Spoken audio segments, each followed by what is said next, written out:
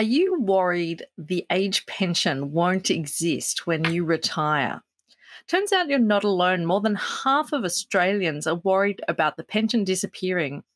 But should we actually be concerned? Here to press the don't panic button for us is Brendan Coates, Household Finances Program Director at Grattan. Welcome, Brendan. Thanks, Kat. So it sounds like a lot of people are worried about their retirement. Should we be worried about the pension disappearing? Yeah, it's something that comes up a lot in our discussions about retirement income policy and super. And some stats that really struck me from the retirement income review, which I think we've talked about before, was that some surveys done by the Behavioural Insights team within the Department of Prime Minister and Cabinet, they found that less than half of Australians thought the age pension would exist by the time they retired, and only 37% of people aged under 55 thought it would exist.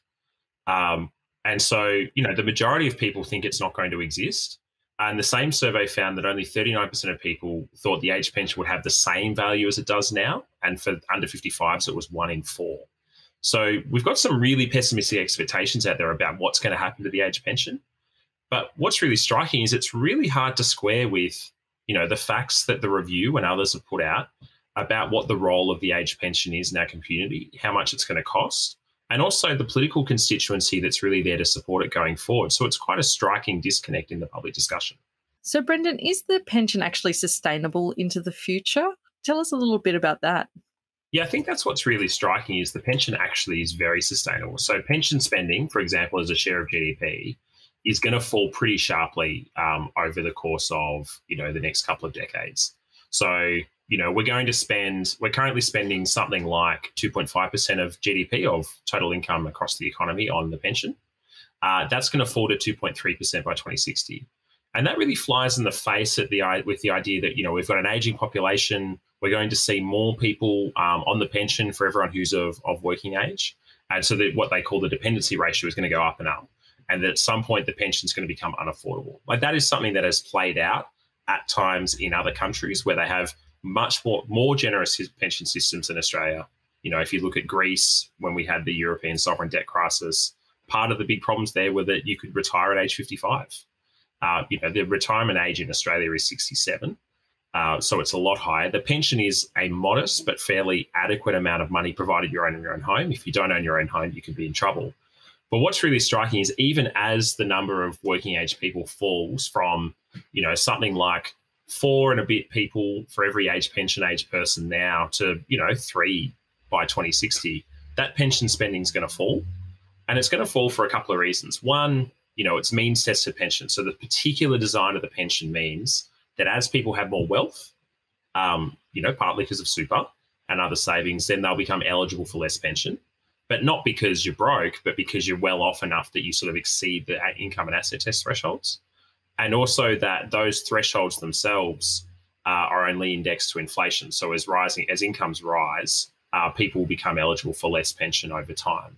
And so these facts just mean that the pension's going to be there. And it's probably pretty unlikely, I think, to change in its current form, partly because, one, we've already made a bunch of policy changes. We've raised the retirement age from 65 to 67 recently. We've tightened the assets test. But because the political constituency in favour of the pension existing is now pretty strong, if you think about two major parties, one major party, our centre-left party, the ALP, is probably the party supporting, a larger and more generous social safety net on average. And the other party that you'd think would be more worried about the pension and has tended to support smaller safety nets, which is the Liberal Party in coalition with the Nationals, happens to be the party that has cornered the vote amongst older Australians. And so, the average age of the electorate has increased substantially over time. And so because of that, I think it's pretty unlikely that you'll see fewer people, a lot of people or a government thinking about curtailing the pension substantially, because something like 34% of people in the electorate over the age of 55, 38% of enrolled voters. So I do want to ask you about that, because isn't like an enthusiastic politician going to come in and slash the pension at some point as part of the said budget cuts? I mean, we're in a precarious economic situation at the moment with the coronavirus crisis and things like that. Wouldn't it be a good idea to cut this kind of thing? So if we think about what's the policy rationale for, is the pension sustainable? I think the answer is very clearly yes. Current policy settings is going to cost us less as a share of our incomes going forward than it does now. So that's, if a politician got up today and said we need to cut back on the pension because we can't afford it, I think the case for doing so is now incredibly weak. Now, beyond that, a politician might stand up and say, I don't think we should have such a generous income support system for older Australians. We should cut that back. And I think, as we've just been talking about, the electoral consequences of that could be quite dire. We just had an election about franking credits, which is obviously support that flows to older Australians, but overwhelmingly higher income older Australians. And in that election, we had the Liberal Party, which, on average is probably less focused on the safety net, supporting older Australians and their franking credits, which is probably more their natural constituency. But I think that same logic is probably going to play out when it comes to something like the pension. It's going to be hard for a politician to get up and say we should change it. And if you do, I think you're going to be hit for it. And we saw that when in the Abbott era, when they proposed changing the indexation, the pensions index to wages growth, so it keeps up with living standards. Instead of the proposal was to index it to inflation, so it didn't grow over time with living standards, and that ended up being defeated in the parliament. I think too, it's a very hard PR exercise to manage, taking away money from older people. I think it just has the opportunity to become a PR nightmare, and I can't see any politician wanting to touch that, especially, close to an election or something like that. What I'd like to know, though, because this all kind of affects people who are close to retirement, and I mean, you're talking about people who are voters in the electorates now who are either on the pension or close to retirement. What about people in their 20s and 30s? I mean, not a lot of us necessarily think about our pension in our 20s, but it certainly will have an effect on us when we retire. Yeah, that's right. And so the modelling that Grattan's done, that the Retirement Review did, says that the average Australian is probably going to rely on the pension for roughly half of their retirement income or something close to it. They may only be eligible for a very small amount of age pension the day they retire, but provided they draw down at least some of their retirement savings, then that pension, the amount of pension they'll be eligible for, will grow quite substantially over time. But if you think back to the modelling we were talking about before, it's 2020, so 26 years, 40 years away. There's a fair chance that you and I are at the point of retiring, if not retired, possibly either way, by 2060. It depends how we go in the housing market over the next couple of decades. I don't know how old you are, Brendan, but I'm not giving anything away. Indeed. I think, I think it's a fair point, though, that if in our modelling, someone who's 30 today will be 70 in 2060. And so, and therefore at the point where you'd expect a lot of people are retired or starting to retire.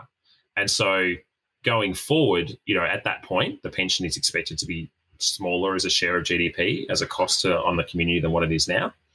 So it certainly looks like it'll be sustainable. And so I don't see that case, given that most Australians will remain eligible for at least a part rate pension, irrespective of what you do to compulsory super, by the way, the rate of compulsory super, then you'll expect that there'll be broad support for the pension remaining, because it will remain an important source of retirement incomes going forward for almost everyone. And I think we'll get into that in a little bit, but I'm really curious that if the pension is so sustainable, why are people really worried about it disappearing? Yeah, I think that's a really interesting question. The review points to some of the things that they think might have driven it.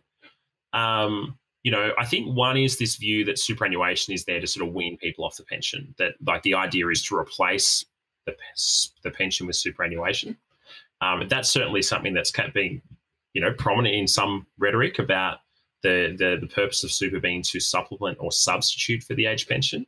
I think when you just look at the maths of how the income and assets test works and the fact that superannuation, even if it rises going forward, the average Australian is clearly not going to be weaned off the pension. That trade-off, actually won't happen to the extent to which I think people might expect. I think there's also a concern that it stems from some of the early intergenerational reports that, we thought the pension was going to be this incredibly expensive bomb that was going to blow up our budgetary situation. Now, I think what we've since learned is that, one, because of migration, the population has grown faster than we expected. The dependency ratio is lower than we otherwise expected it to be. Two, it's not the pension that's actually the cause of any sort of long-term budgetary challenges. It really is health and aged care. So yes, you could have a situation where you're worried about health and aged care costs and you look to cut back the pension. then I think you're into the debate a discussion we had earlier about the political sustainability of that for any party that proposed it. I also think just the existence now of, a $3 trillion superannuation sector that tends to frame the pension itself as being a failure, that if you haven't achieved self-funding, as in you are not relying on the pension, even though you might still be generating or relying upon substantial super tax breaks, that is seen as being, a failure. And that framing is, quite prevalent in a lot of the public communications from superannuation funds themselves. It's worth remembering that the number one emotion that people tend to associate with retirement is fear. And so these concerns, these things that, you might pick up along the way about how sustainable the pension is going to be or what the purpose of super is, they feed into a fear about not having enough in retirement, and therefore a concern about not having enough superannuation if superannuation is there to replace the pension. And I think that's driven quite a lot of the concern that we need a higher rate of super, when in fact, the current rate of super plus the pension, which we don't think is going to go anywhere, probably does its job. So playing devil's advocate, Brendan, I mean, shouldn't we raise super to 12%, and then that would enable us to cut the pension or save that money from taxpayers?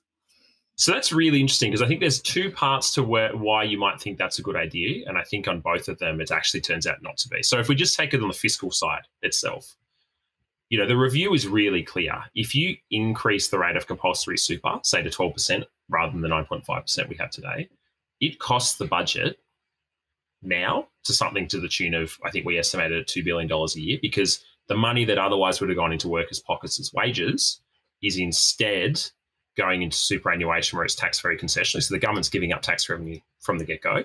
And that remains true even if you thought a lot or all of the increase in compulsory super came from employers' pockets, because employers are taxed at a corporate tax rate of somewhere between 25 and 30%, whereas the tax rate on super contributions is 15%. So irrespective of where it comes from, it's going to hit the budget bottom line today.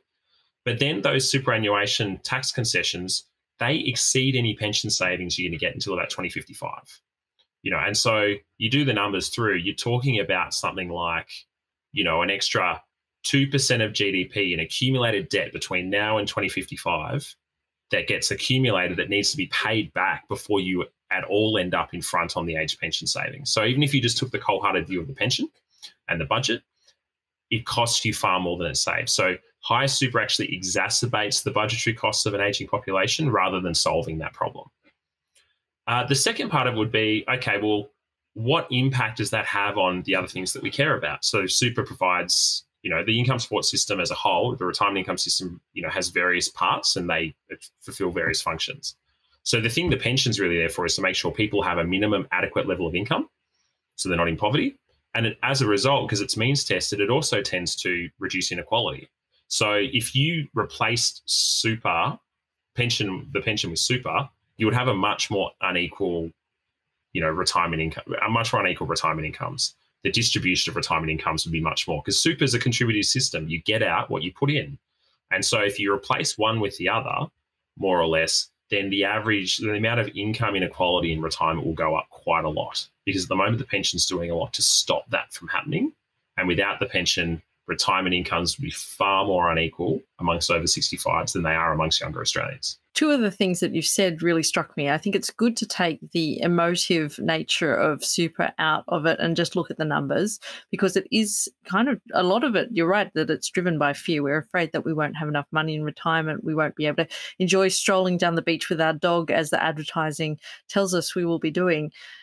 But I really want to know, who are the people that the removal of the pension would affect the most, and who are the people who benefit from having the pension there as part of their retirement income?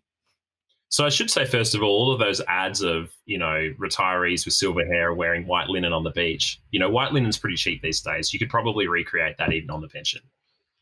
So, if you want to have that life, you can probably do it. Even if you're substantially rely upon the pension as a source of your income support in retirement, of your income in retirement. So, I think it's one of the things that I think there is less appreciated about what the pension does is the role that plays in providing a safety net, in providing certain forms of insurance. So the pension, as we've said before, it's the one source of this, it's part of the system that redistributes income from wealthy to low income, and therefore reduces inequality. Whereas super tends to increase it because of, but not just it's a contributory system, but then that's exacerbated by the tax concessions that do flow overwhelmingly to high income earners. This pension is also the one part of our retirement income system that's actually closing the gender gap in retirement incomes because women earn less. I'm sure we either have or will will soon do podcasts on the gender gap in wage earnings, and that's really important. And that feeds through into the gender gap in retirement. So, because women earn less for various reasons, everything from they paid less for the same work through to they have less workforce participation, they get less super, and therefore there's a gap in their super at retirement, which could lead to a big gap in the retirement income, but it's closed quite a lot because the pension redistributes money to women over men because they're lower income. But the group that I think really gets hurt the most if you sort of roll back the pension, well, look, it's lower income people, right? So the pension is there as the safety net, and I don't think it's going to disappear.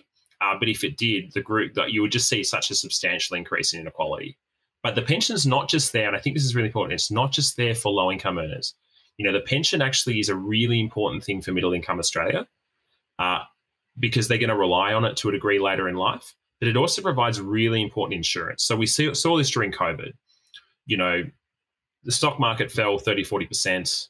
That has a big impact on people's immediate, their immediate retirees' immediate living standards, their perceived level of wealth. One of the things that superannuation, that the pension does, though, is that it compensates them. So it's for most people who are on the means test, so they're not on a full pension. So as they earn more or have more assets, they get less pension. And if they have less assets or they earn less, they'll get more pension. And so what we've seen is that even if you, took a whole bunch of money out of your super because of COVID, because of the early release scheme, your retirement income doesn't fall very much because what you lost on super, you largely get back via higher age pension if you're, across most of the earnings distribution. If you're a very low income earner, then you're already going to be on the full pension. If you're a very high income earner, you're probably never going to get the pension anyway. But everyone in between, the bulk of the population, you've got this insurance. And so that provides really important insurance against those kind of risks, whether it be your returns are lower, there's a global pandemic and you lose your job for 3 years. Those things, that insurance role is super important and I think really underappreciated. And in fact, when we look at the problems in the retirement income system, like where it's not working, it's largely their weaknesses in the income support system in providing that support and providing that insurance. The big ones, if you are 55 and you become unemployed, job seeker is really, really low. It's low for everyone, but if you lose your job at that age, it's harder to get back into the labour market. You could have a decade where you're on job seeker. DSP disability support pension is no longer an option for you most of the time because we tighten the eligibility rules, which makes it harder if you've got a back problem to get DSP. And the other areas, of course, if you're a renter in retirement, the pension's perfectly adequate for a retiree who owns their own home, but it's clearly inadequate for pensioners that rent. And so that's probably where we need to focus going forward. Now, Brendan, in wrapping up, I was wondering, what would you say briefly to somebody who's still worried about their pension in old age? I would say the pension's going to exist.